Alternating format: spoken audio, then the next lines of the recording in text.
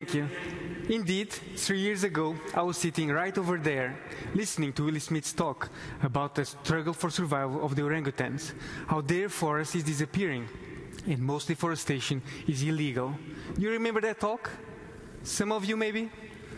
Yeah. I remember being there and thinking, we have to do something about it. And I was not the only one. Taking It Global and Microsoft Partners in Learning have huge student networks. And their students decided they wanted to also to help save the orangutans and save the forest.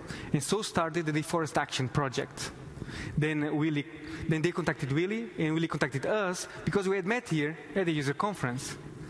But how can we help millions of students save the orangutans and save the forest? Borneo is so far away for them. And sometimes the student feeling of, what can I do about it, can be overwhelming. For that, my company, Geodan, developed EarthWatchers. And this is EarthWatchers.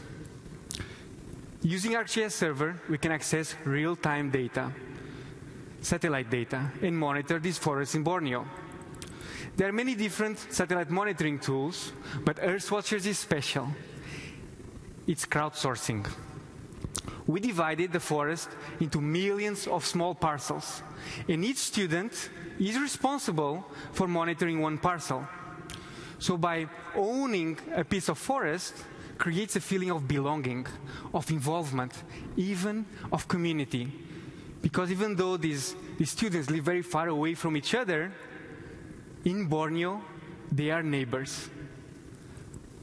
But let's do some monitoring now. I'm going to load the latest satellite image. So I'm going to load, this one is a radar image from TerraSAR. And let's also load an older image to compare.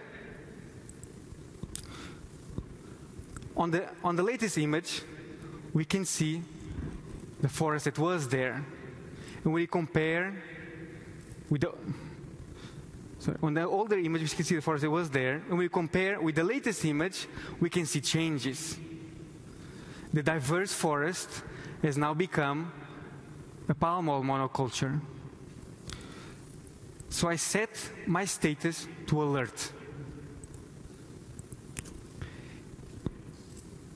And I can publish this on the social media so that the whole world can see it also. As in a community, I should also help my neighbors. So I go to my neighbor and we can talk and discuss about each other's forest. And I can also confirm or deconfirm their deforestation. Confirm. So peer review. And this is important because the most confirmed spots will then be ground checked by a team of volunteers. They are the eyes and ears of the students. And they report back what they see in the forest, like this geotagged photo. And we are ready to watch over the whole world. Thank you.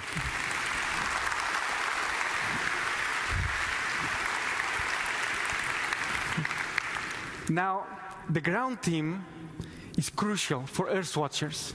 They work with the local populations, the local communities, to understand their needs and try to help. Here you see a meeting with the local Dayak tribe. Our team is giving them a paper map.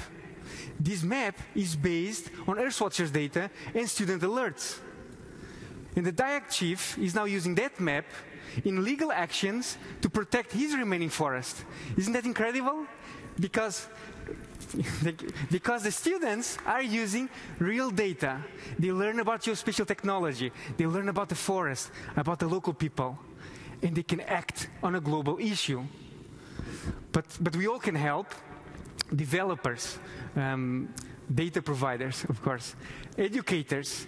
All of us together can help young people move from a feeling of, what can I do about it, to a feeling of involvement and action. EarthWatchers is about empowering future leaders to help save a species. Thank you. That's great. You're a hero. You're a hero, Eduardo. Great, isn't it?